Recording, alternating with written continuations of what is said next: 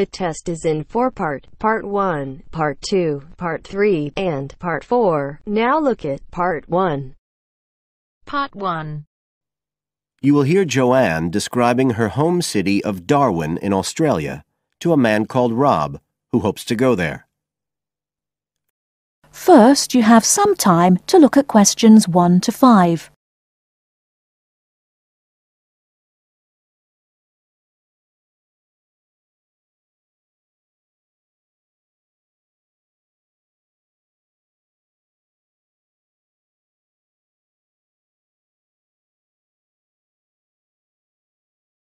Now we shall begin. You should answer the questions as you listen, because you will not hear the recording a second time. Listen carefully and answer questions 1 to 5.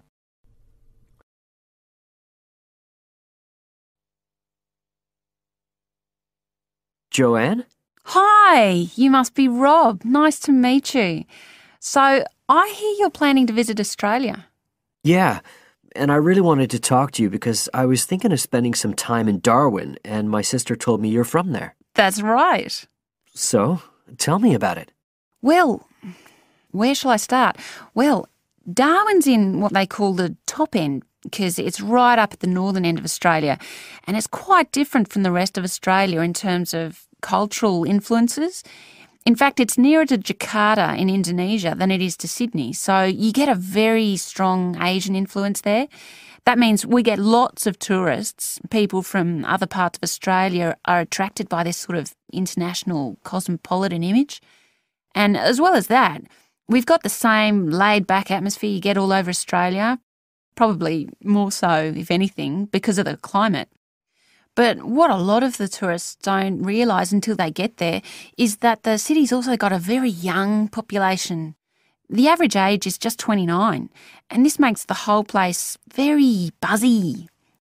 Some people think that there might not be that much going on as far as art and music and dancing and so on are concerned because it's so remote.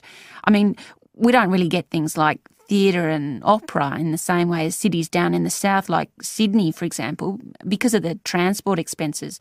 But in fact, what happens is that we just do it ourselves. Lots of people play music, classical as well as pop, and there are things like artists groups and writers groups and dance classes. Everyone does something. We don't just sit and watch other people. You said it's very international? Yeah, they say there's over 70 different nationalities in Darwin. For instance, there's been a Chinese population there for over 100 years. We've even got a Chinese temple. It was built way back in 1887, but when a very bad storm, a cyclone in fact, hit Darwin in the 1970s, it was almost completely destroyed. The only parts of the temple that survived were part of the altars and the stone lions. But after the storm, they reconstructed it using modern materials. It's still used as a religious centre today, but it's open to tourists too, and it's definitely worth going to see it. Oh, and as far as getting around goes, you'll see places that advertise bicycles for hire, but I wouldn't recommend it. A lot of the year it's just so hot and humid. Some tourists think it'll be fine because there's not much in the way of hills and the traffic's quite light compared with some places, but believe me, you're better off with public transport. It's fine and not expensive.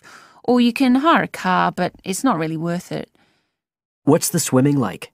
Well, there are some good beaches, but the trouble is that there's this nasty creature called the box jellyfish, and if it stings you, you're in bad trouble.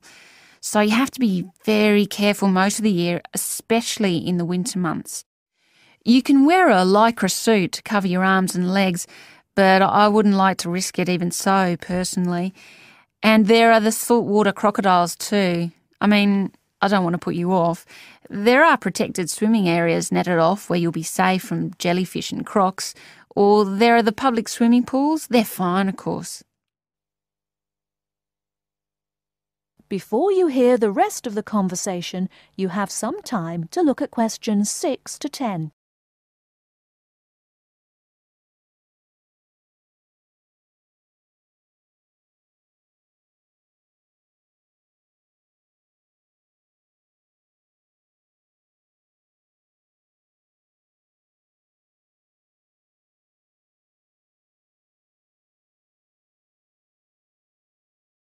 Now listen and answer questions 6 to 10. So, which places would you specially recommend? Well, one of the most popular attractions is called Aquascene.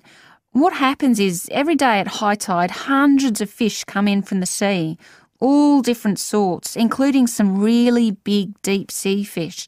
And some of them will even take food from your hand. It's right in the middle of town at the end of the esplanade. It's not free. I think you have to pay about $5, but it's definitely something you have to experience. Then, of course, Darwin has a great range of food. Being such a cosmopolitan place, and if you don't have lots to spend, the best place to go is to Smith Street Mall, where they have stalls selling stuff to eat. There's all sorts of different things, including Southeast Asian dishes, which I really like. You'd think there'd be plenty of fresh fish in Darwin, as it's on the coast, but in fact, because of the climate, it mostly gets frozen straight away. But you can get fresh fish in the restaurants on Cullen Bay Marina. It's a nice place to go for a special meal, and they have some good shops in that area too. What else? Well, there's the Botanic Garden. It's over 100 years old and there's lots to see. An orchid farm, rainforest, a collection of palm trees, a wetlands area. You can easily spend an afternoon there. That's at Fanny Bay, a couple of kilometres out to the north. Then, if you've got any energy left in the evening, the place to go is Mitchell Street. That's where it all happens as far as clubs and music and things are concerned. You'll bump into lots of my friends there. Talking of friends, why don't I give you some email addresses? I'm sure they wouldn't mind. That is the end of part 1. You now have half a minute to check your answers.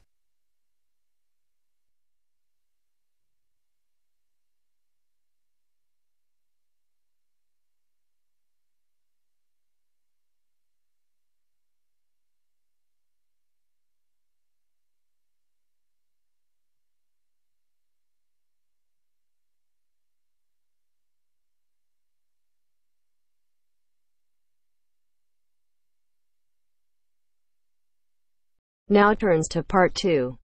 Part 2. You will hear a speech given by the head of a company to some new employees. You have 30 seconds to look at questions 11 to 16.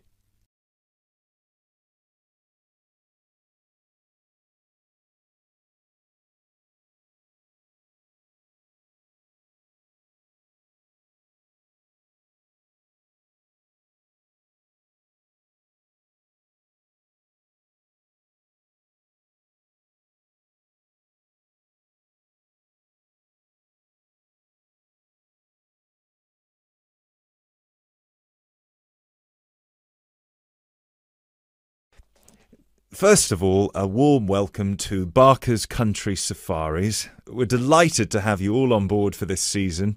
I know you've all been told a bit about the company when you had your job interview, but I thought it would be worth telling you a bit more about ourselves. Barker's was set up 10 years ago by myself, John, and my then girlfriend and now wife, Nancy. We started it initially just as a hobby. We felt that there was a good opportunity to share our love of the countryside in this part of the world with the many visitors who come here. As you know, most people come for the beaches in the summer, but there is so much more to the region, and this is what we wanted to exploit. Nancy and I were born near here, and as teenagers we went climbing, kayaking, whitewater rafting, potholing, and just straightforward walking. This district is in our blood, and we love it. While we were still at university, we started taking small groups of visitors out into the national park in Nancy's brother's old Land Rover. We'd drive them around the back lanes and into the forest. We'd also organise rock climbing tours for friends of friends. Then, each year, without us having to advertise, people came back to us to ask for more excursions and trips. So, 5 years ago, we gave up our other jobs to focus full-time on Barker's Country Safaris. Now, 2 years after that, we set up the activity tour part of the business, and 1 year ago, we expanded into organising activities for school groups during term time. Obviously, this was a massive challenge with all the health and safety requirements, but it's proving a great success.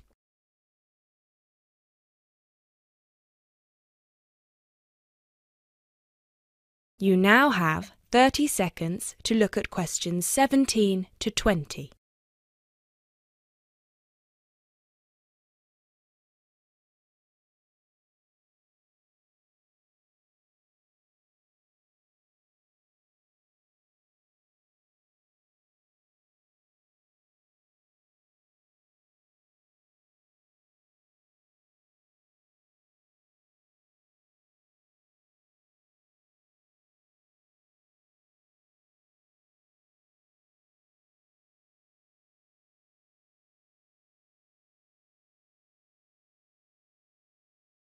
You now have 30 seconds to look at questions 17 to 20.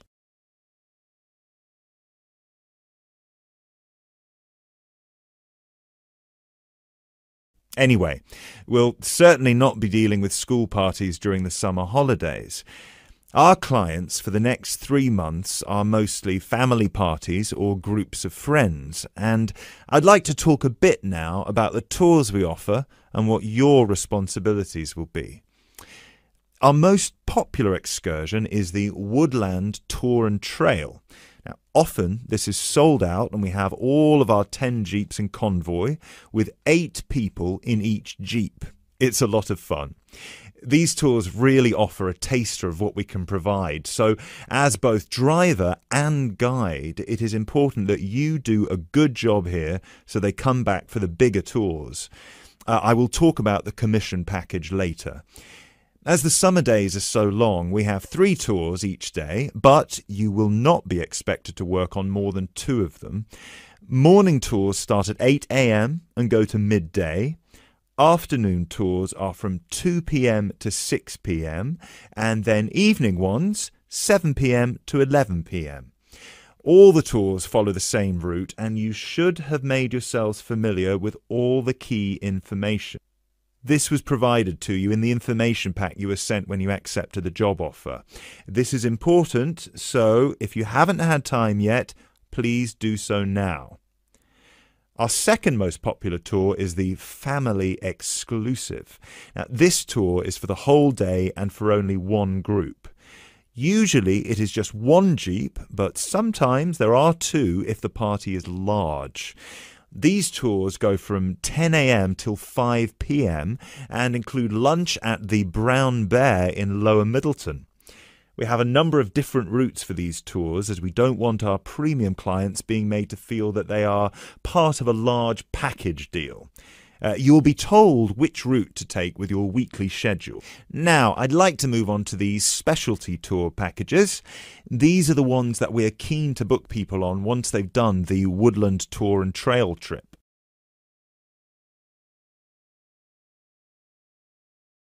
That is the end of part 2. You now have half a minute to check your answers.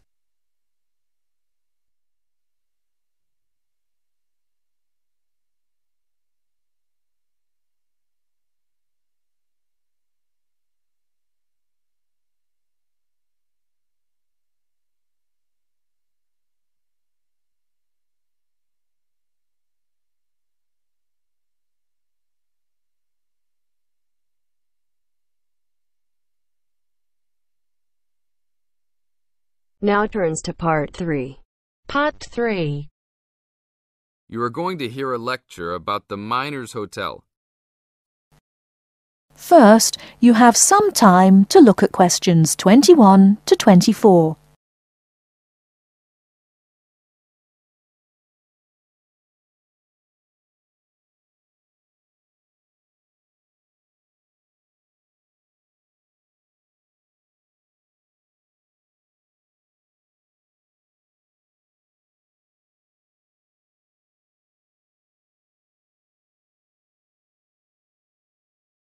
Now, listen carefully and answer questions 21 to 24. Good evening and welcome to the Minor Hotel. We are pleased to have you as our guest. I will give you a brief information session to tell you everything you need to know to make this a pleasant stay. The Minor Hotel was built in the 1850s, during the Gold Rush period, also nicknaming our state the Golden State. People from all over the country and even from other countries came to seek their fortune here in these hills, creating cities overnight. In this city, many Gold Rush hotels soon opened up. This particular hotel was built in 1851, but was destroyed during an earthquake. It was rebuilt in 1995 to recreate the feel of the Gold Rush, complete with articles and actual photographs from during the 1850s. Our hotel is divided into two buildings, one called the Gold Tower and the other is named the Fortune Tower.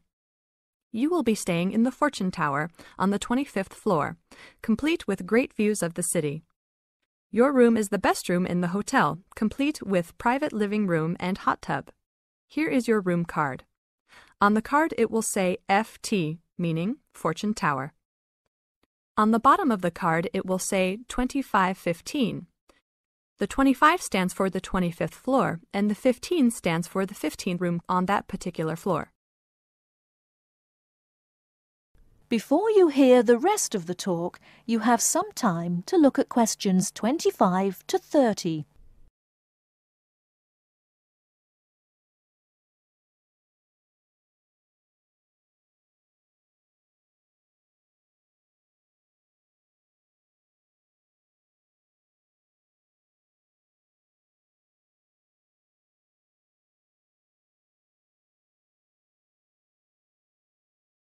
Now listen and answer questions 25 to 30.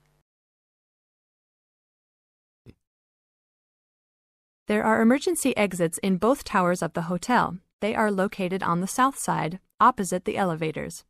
Please use these in case of a fire or other emergency. We have some special events happening this week.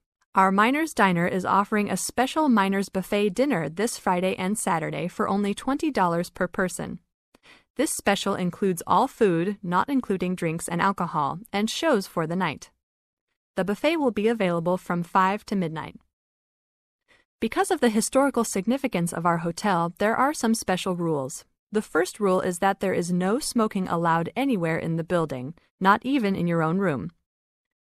This is not only to ensure the safety and health of our guests, but also the furniture and pictures can be easily damaged by smoke and other harsh treatment.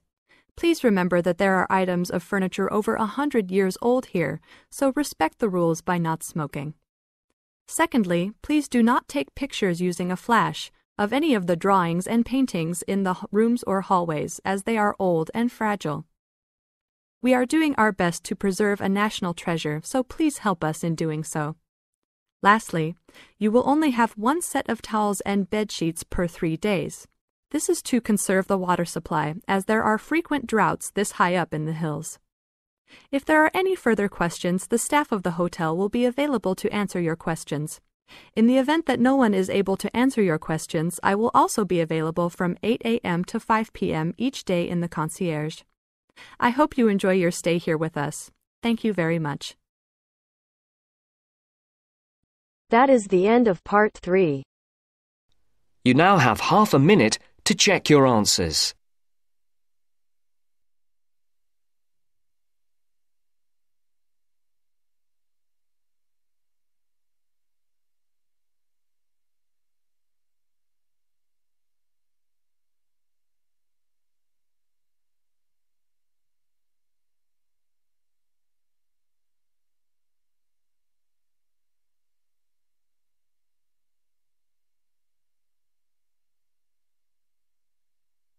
Now turns to part 4. Part 4. You are going to hear a talk about the tall ships race in Britain. First, you have some time to look at questions 31 to 40.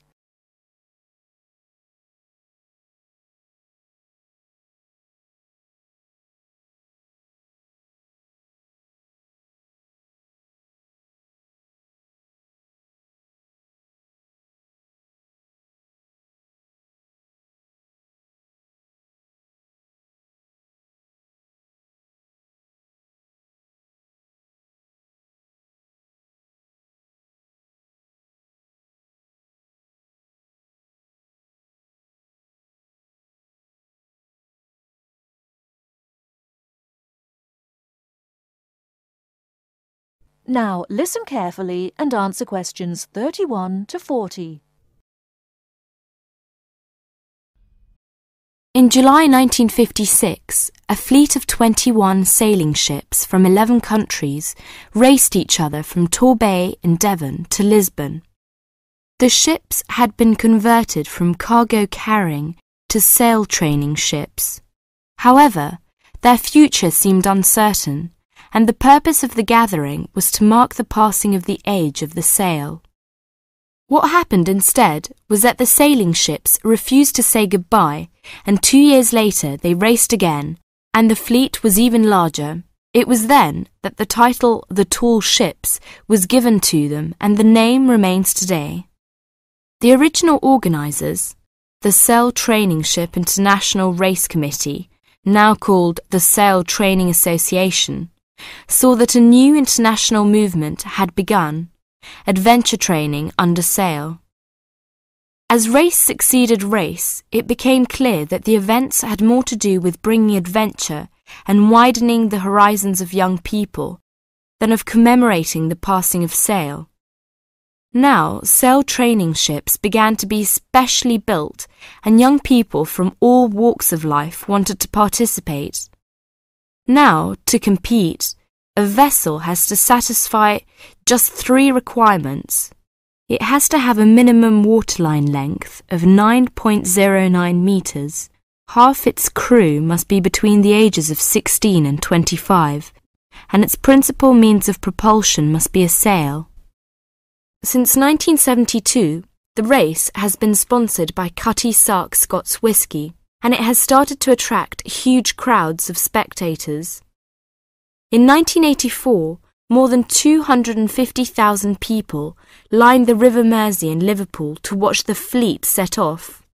And in 1986, 2 million spectators joined Her Majesty Queen Elizabeth at Newcastle upon Tyne to watch the parade. 1989 was the year that the spectacular Cutty Sark Tall Ships race started from London. A grand fleet of up to 100 vessels gathered on the River Thames near Tower Bridge on Tuesday the 4th of July. The only thing that the racing yachts, ancient and modern, had in common was their young crews. Few were expert sailors, and the majorities were strangers to the sea and to each other. Between Tuesday the 4th of July, when the fleet began to assemble, and Saturday the 8th of July, when the ships took part in a grand parade of sail down the River Thames, vessels were berthed on either side of Tower Bridge. Some were moored in the Pool of London, opposite the Tower of London, while others were moored to the east of Tower Bridge. Smaller vessels were accommodated in St. Catherine's Dock. Many of the larger ships were open to the public. It was an amazing and historic spectacle as the ships sailed slowly up the River Thames. That is the end of part 4. You now have half a minute to check your answers.